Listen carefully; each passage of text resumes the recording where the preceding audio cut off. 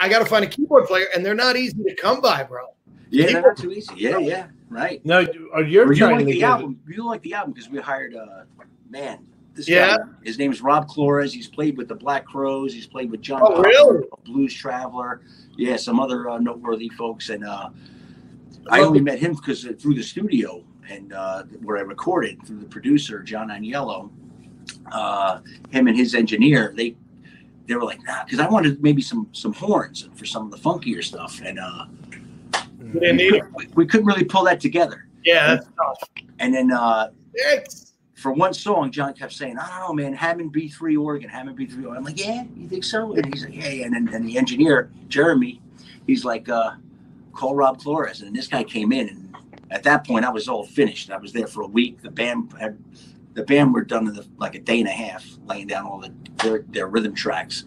And then I'm doing all the vocals and guitar back and forth. Final day, he comes in. At this point, we got champagne, we got booze.